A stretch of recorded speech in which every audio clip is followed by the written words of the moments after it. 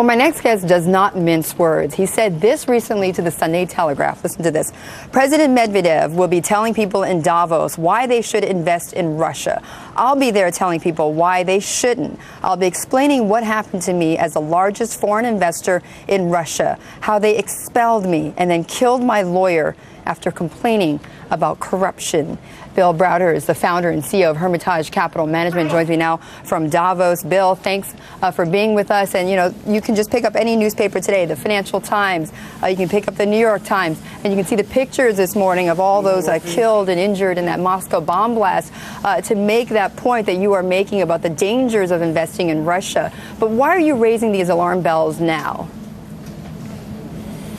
Well, basically Medvedev has come here trying to solicit Western investment into Russia, and he's saying it's all okay that we have a law-abiding country and it's a modern country and you should be comfortable investing. And my own experience tells me otherwise, that after they kicked me out of Russia and killed my lawyer, they have to do something about this before they can actually start to ask Western investors to come and invest in Russia. But to be fair, Bill, on the other side, though, I mean, President Medvedev has acknowledged that there are problems of corruption in Russia, that they are trying to improve things for foreign investors. And even in the case you're talking about where your attorney was killed or was, died in prison, he has gone ahead and fired the head of that prison. So they are trying to make improvements. Well, in fact, they didn't. They fired the guy, and then they reappointed him a couple weeks later to a different prison. And then the guys who killed my lawyer ended up getting promoted and national honors afterwards. They've done nothing to address the case of Sergei Magnitsky, and they've done nothing to address the situation of corruption in Russia at the moment.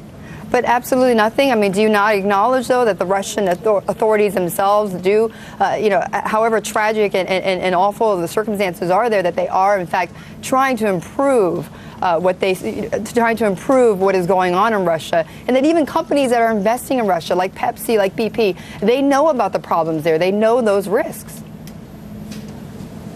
Well, the answer is at the moment is all words in terms of trying to improve things. There's not been any real changes out there.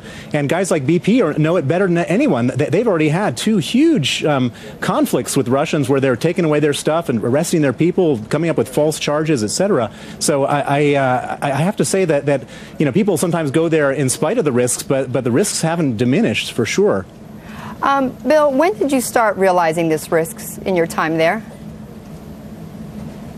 Well, basically, it was always a risky place, but it got riskier and riskier towards the middle of Putin's presidency. And so I guess it became most profound to me when I was expelled from the country after complaining about corruption in the companies I was investing in, which happened in 2005.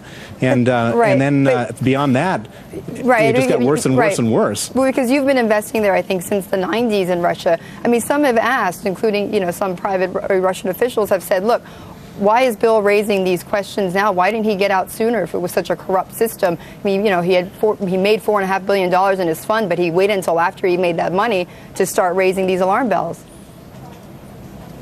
Well, that's actually not true. If you do any press search on our company, what you'll see is that starting in 1998, we did a major campaign to fight corruption at every step of the way. We were complaining about it. You could probably read 5,000 press articles about us, and they've written Harvard Business School case studies about us complaining about corruption. We were doing it from the very start.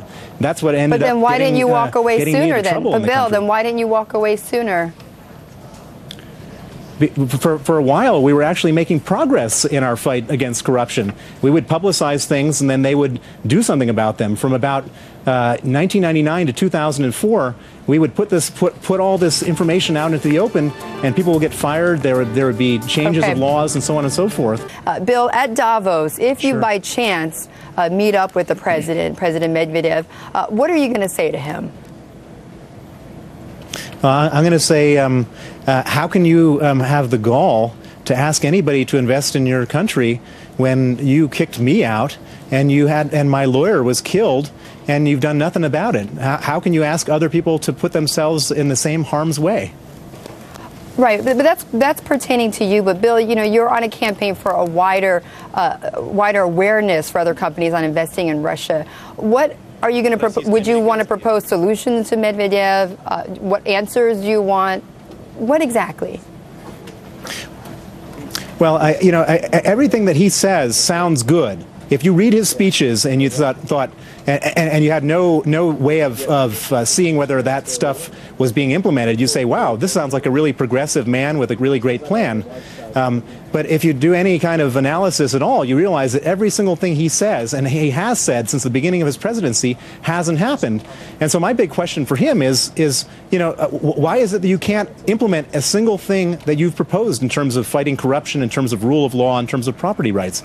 If he could convince me that there was going to be an implementation program, then I think people should invest there. But if all the stuff he's saying is just hot air, which it looks like so far, then it's just a bunch of nonsense, and people shouldn't go there, and they shouldn't risk their money, and they shouldn't risk their people's lives. So then, Bill, for those who are looking at investing in Russia, or who have investments there, what would then make you more comfortable to recommend to them to invest in Russia? Is it simply a change in leadership? What is it? I don't think it has anything to do with the leadership. I mean, the leadership, I think it has something to do with the whole structure of the country, which is they need to have a proper functioning rule of law, which means that when you go to court and you have a case, that the judge doesn't just get bribed and rule against you.